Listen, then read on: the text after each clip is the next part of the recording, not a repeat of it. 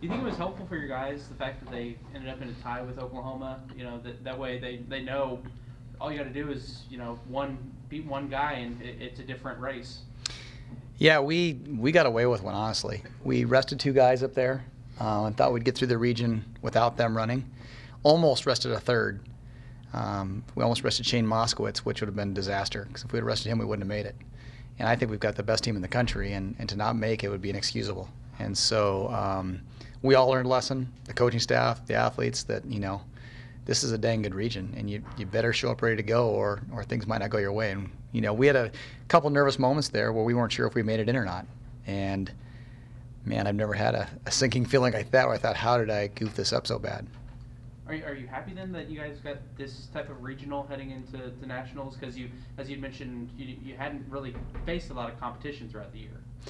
Yeah, I think the region's tough, and we knew that. And Oklahoma and Tulsa are really good teams. Kansas, Missouri, Illinois. There's some very good teams in this region. And I think we got a little bit of a wake-up call, and I think certain guys on the team feel like they were given a second chance, basically. I know Carol Rossa was in tears after the race. He was up there. We had him up there and didn't run him, and he was in tears afterwards. He thought we hadn't made it. And I think he feels like he owes the rest of the guys that got him there, a big performance at the national championships, and he wants to, he definitely wants to capitalize and take advantage of the second chance. What does it say about both your men's and women's team, men going for the 19th time in 20 years and the women with their 3rd consecutive? Yeah, I think the long-term consistency is a huge part of the program for the men's side. I think the women were starting to develop that. I think, when you've got 19 of the last 20 years qualifying for the national championships, you're just expected to be there. And when high school kids are looking at programs and trying to decide where do they go, they look at this program and realize that they come to Oklahoma State, they're going to the national championships. And now I think over the last 5 or 6 years, I'm thinking if I go to national state, I'm contending for a national title every year. Whether we win it or not, maybe not, but we're going to be in contention every year. And I think that's exciting too. It would be exciting to me if I was a high school recruit looking at places to go. And who do you think needs to step up the most for this upcoming weekend? On the men's side, if every guy in our top 7 runs equal to the best race they've had this year, we're gonna be very hard to beat. I think we got a really good group. We got great up front running with Girma Mecheso and Tom Farrell. At the same time, we've got great depth. I think we go back 6 guys. I think we've got maybe a 10 to 20 second spread now, 1 to 6. And I think a lot of programs have either really good up front power, but they're hurting in the back, or they don't have that up front power, but they got a real tight pack of guys that their 5th man's much better than maybe the teams with the up front power. We've got both right now. I think we've got really good guys that can penetrate that top 10 and get us low sticks, and we've got a bunch of guys running as 4, 5, 6 guys that could be All-American, could be top 40. And to have 5 All-Americans, it's hard to lose with a group like that if you can do it on the day. What about the women's side? On the women's side, we're just trying to improve. I think we're still in the growing stages of the women's program. And, we were 17th 2 years ago, 30th last year. And we hope we're better than those finishes. I hope we're in the top 15 someplace. I think if the stars really came together for us and we had perfect days, maybe we could have a run at the top 10. But I think that would take, near perfect day. So, I think anything between 10 and 15 is about where we're hoping for. Speaking of dodging the bullet, women's only get in by a point. What do you hope that they take from that performance? Just barely getting in there. Same thing. I think honestly, what happened on both the men's and women's side is we had runners who were in scoring position for us, running really well, have major problems with 400 meters to go in the race. On the women's side, Victoria Hanna came by me with 400 meters to go. She was running great, looked great. She was running as our number 3 runner, and it looked like we were cinched to make it. And I turned around and thought, okay, the race is over, didn't even pay attention to the finish, and didn't realize that she collapsed 30 meters before the finish line and didn't finish. And that changed everything for us. And, taking out one of your top 3 runners and hoping to still make it is tough. And we just squeaked in by a point. And on the men's side, same thing. Fabian Clarkson was running as our 5th guy. I think he was in about 12th or 13th place with 400 meters to go, and he ended up 29th. It was a hot day. It was windy. It's an 800 meters uphill finish, and there were bodies laying all over the course. There was people not finishing, especially in the women's race, which is surprising because the men's race is further. You'd think there'd be more kind of carnage that way, but there were people all over the place having tough days, and we had 2 of them. And it just happened that there was 2 people that were scoring for us and running really well and had us in position to do the things we needed to do. So. You mentioned on the guys' side those top three guys. You know, obviously they have the experience.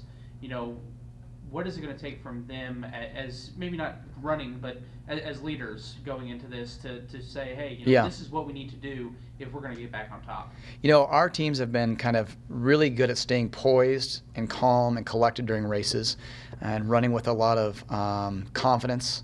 And it's up to those guys to kind of put that attitude on the rest of the team. And I think the younger guys like Kirabel and Shane Moskowitz and Brian Golke or whoever else runs in that group, they need those upperclassmen who've been there and been through it and know what it's all about to kind of calm the waters a little bit, because the national race is really high intensity. It's 250 runners coming through the halfway point in about 15-second spread, and it's just chaotic. And I think if you're not ready for it, you don't have that senior leadership or those upperclassmen to kind of lead you through it and sort of say, just don't worry about anything, follow me, and I'll put the pace for us, and I'll pick where we need to be in the race, then it can be a really stressful situation, and sometimes people make mistakes when they run under stress. So those upperclassmen have been there, Joe Manella-Fascia, Shadrach, Girma Mecheso, and Tom Farrell. They need to kind of, more than anything, just sort of keep everybody calm, focused, and just make sure that everybody understands if everybody runs equal to the way they've run all year, we're a tough team to beat. We talked earlier in the year of Girma. It's more of a team mentality for him this year instead of all about himself. You know, with him running like that, you know, how beneficial is that for this team? The fact that you have a guy like that with that much talent who's showing that he's wanting it for the team instead of himself. Well, we've always had that from somebody. You know, in the last couple of years, it's been German Fernandez and Colby Lowe. Before them, it was Ryan Vail, and now it's Girma and Tom and Shadrach that are willing to put individual kind of glory aside and say the first thing we need to do is make sure we win this team title. And to do that, we need to not take any unnecessary risks going after individual championships. We need to run calm, cool, and collected in a conservative way. And if we get to the end of the race and we're feeling it, then maybe we can go after, individual places. But the first thing is get that team championship, and it's invaluable. You can't put a price tag on that. That's invaluable. And I think Girma's a guy that could, just like German and Colby before him or Ryan Vail before them, could have gone for an individual title. And Girma's already told me, I'm going to do what it takes to make sure we win, and I'm going to keep the guys together, and I'll worry about my individual accolades later. How much do you think last year has left an imprint on some of those guys returning, seeing Wisconsin there at the top and you guys taking second?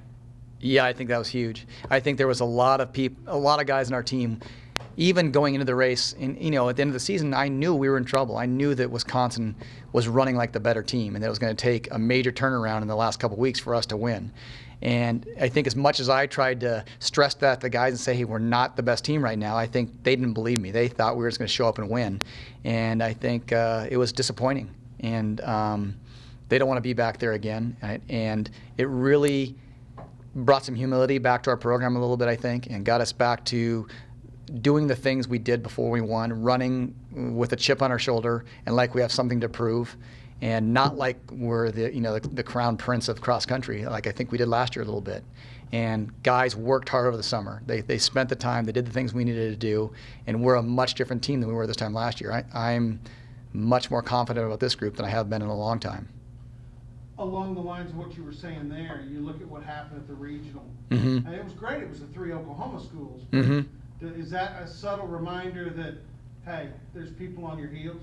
Yeah, I went over this earlier. We dodged a bullet, and it was almost a tragic coaching mistake. We rested 2 guys in our top 5 and went in there with a little too much hubris probably, thinking we were going to waltz in and walk right into the national championships. And Tulsa, Oklahoma, gave us a real scare. And boy, I was sweating there for about 15 minutes before the official results were announced, because I thought we hadn't made it, and I was just crushed and couldn't see how I was going to come back here and face people and say, yeah, we have the best team in the country, but we're not going to the national championships because we blew it. Have you talked much yet about the course in Louisville? No. Talk a little bit about the course. Yeah, the course is different this year. You know, and we've gotten used to Terre Haute. It's been there 9 of the last 10 years. And Terre Haute's a wide open course with big sweeping turns, and it's never really a factor in terms of trying to pass people or move up in the pack. And the course we're going to is much more narrow and has sharp 180-degree turns in several places throughout the course. So, you know, our typical strategy is to run very conservatively, come from behind, and kind of move up through the course of the race. And I think that changes a little bit now, because I think if you're too far back in this race with a big field that's competitive, it's hard to pass when you're constantly turning corners and the pathway's narrow and there's not a lot of room to get around people. So we probably have to run a little more aggressively than we've run in the past, and that changes our style. We've changed the way we've trained this year. We've changed the way we've raced. In the early season, we did some experimenting with different race strategies just to sort of get used to maybe trying something different, and I think we're going to hopefully capitalize on that at the national meet. How much work will you do when you get there this week? I mean, I know you'll walk the course, probably run it a couple of times. I mean, how much can you do and still keep your legs as fresh as you want their legs to be? There's not a lot we can do from here on in. I think, you know, a mistake that a lot of times we make in distance running is trying to get fit at the end of the year. And at this point, I think you can't get much more fit, but you can get a lot more tired or a lot more injured or a lot more sick. I think right now it's just maintenance, and it's just going out there and getting easy runs in, really seeing the course. And we'll run it We'll run it Wednesday, Thursday, and Friday. We'll run it all 3 days. We'll run it one time each day and sort of get a look at it. And that's probably all we'll do, is just run over the course. So about 10K a day, which is light compared to what these guys normally do. But yeah, that's all that's left to do, is just to get a glimpse of and try to get some idea of how it's going to run and where are the opportunities to pass and where do you need to be tucked in and not trying to pass. One last thing, I'm just interested because, you know, as a coach, how are you with your athletes on the road? I mean, are you highly regimented, or are you let them kind of have some freedom? Mm-hmm. Do you want them to go kind of, when you're in a place like a Louisville, which maybe some of them have never been there before, do you let them go out and see things, or you say, no, stay in the hotel room, stay off your feet, all that? How do you mix that up? Because it is supposed to be, as well as a national championship experience, it is supposed to be an educational experience. Yeah, I used to be more, let's stay off our feet, let's hide, let's hibernate. And I think that just, basically you're running the race in your mind every single day. You're sitting in that hotel room thinking about the race every single day, and it starts to get fatiguing and tiring. And I think it's good to kind of go out, they'll go to the movies or go downtown. We're staying downtown, so they'll see a little bit, and we'll go out to restaurants every night and kind of do some things in town just to take the mind off the constant, you know, barrage that you're getting from yourself about what's coming up and the importance of it. So definitely we'll try to keep it light a little bit, especially through Thursday. There's a NCAA banquet on Thursday night, and then maybe Friday we get a little more serious and kind of dial it in a little bit. Recommendation, just recommendation only. Okay. Because you are runners. Yep. Go to the Kentucky Derby Museum at Churchill. Yeah, that'd be cool. And see that, because it's a cool experience. Yeah. So. Yeah. Okay. Very cool. That's my only recommendation. Yeah. Anything else? Thanks.